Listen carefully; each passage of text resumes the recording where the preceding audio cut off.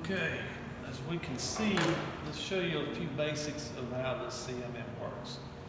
Let me pull the probe down to where you can see it a little bit better. So I'm going to give you a couple little simple run-throughs. The joystick, this is your X. Goes left and right. It says X right here. The Y, just like on a CNC machine, goes in and out. It's got Y right here. The Z is over here. Goes up and down, just like on a CNC machine. The R, if you notice, doesn't do anything. This machine has the ability to plug in a rotary head to where we can rotate things around. We don't have that option right now, but the joystick controls have that option. So one of the things, if you guys is doing gamers, you can get pretty good at it. You can move these all different directions at once.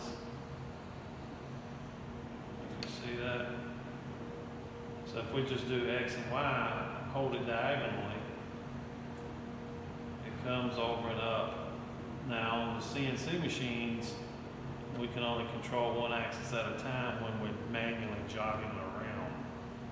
This one you can control 3 axes at one time. So anyway, all right, so one of the other things I want to show you is this is your speed button. For guys, if people who are starting out, they may be a little scared. Let's just put this up here, and we'll want to come down close to it, and they're worried about hitting it. You can actually slow that speed down. You see it to where,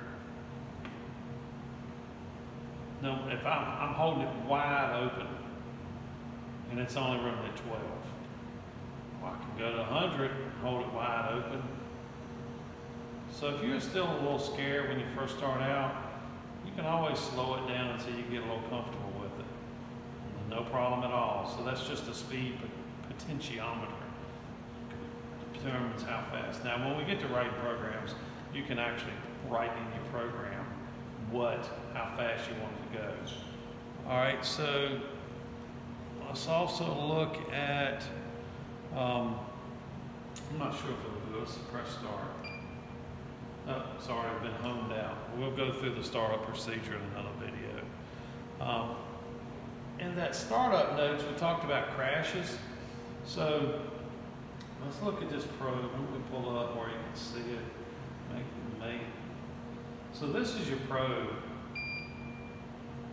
All it's looking for is a small little touch, and it'll trigger it. All right, so it's going to alarm out because it's not moving, so it's kind of not really understanding. Let me clear the alarm out on the software. All right.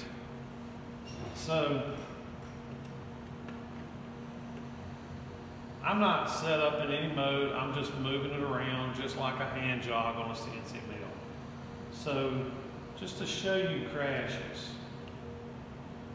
So let me go up to the front so you can see it. So if we're coming down, let's pick something that maybe you can see a little bit better. And we're running into it. You see it jump back as soon as I touch something. We put it in measure mode. All right. It knows which direction you're going into it, and it's going to pop back after it triggers and reads that you've triggered it.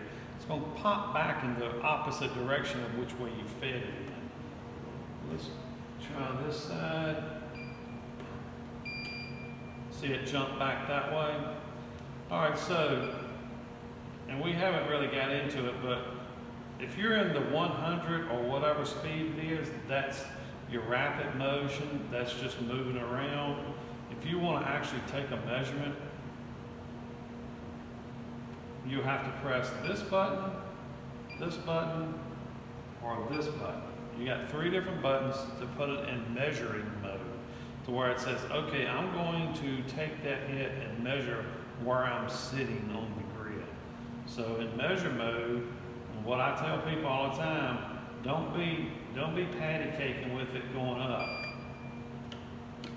It's not good to do that. Just come over, put it in there, hold it to the floor. If you notice, measure mode is only going to run but so fast. And when you hear it click, let go of it. All right.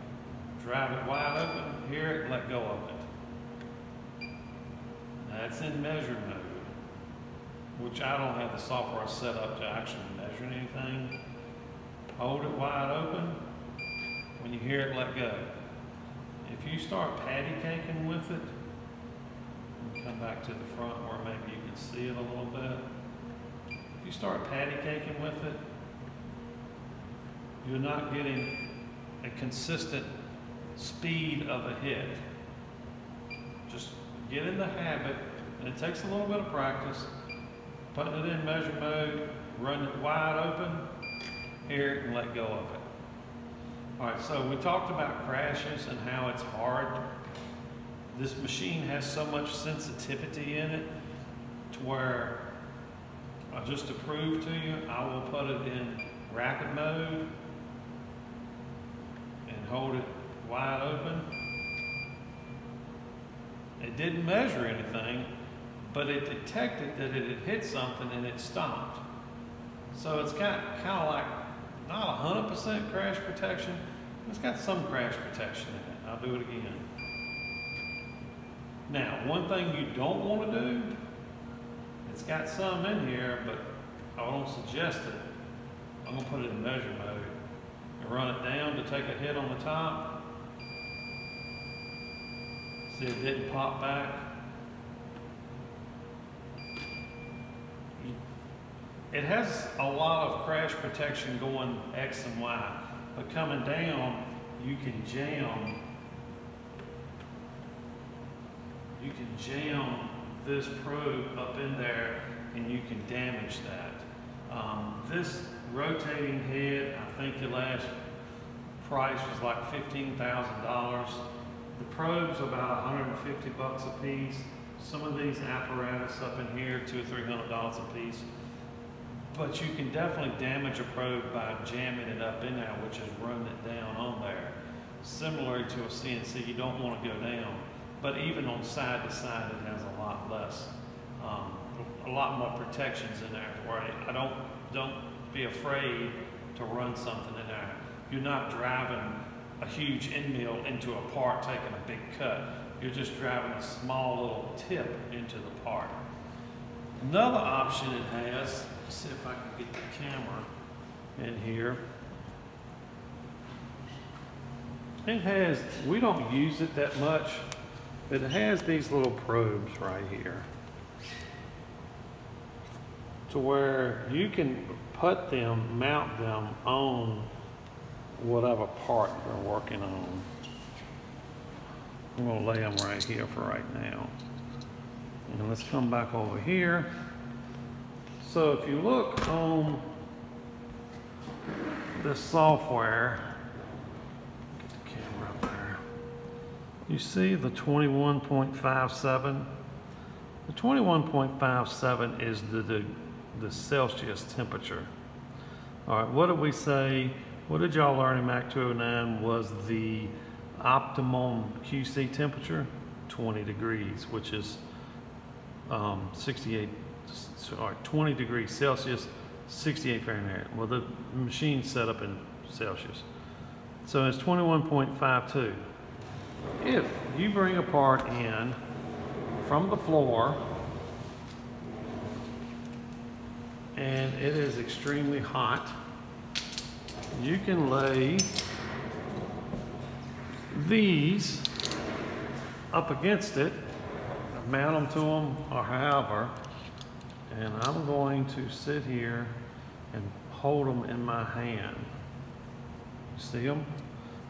I'm going to hold them. I want you to watch what's happening. 22, Let's see, it's going to update in a second. Maybe my hand's not hot enough. 23.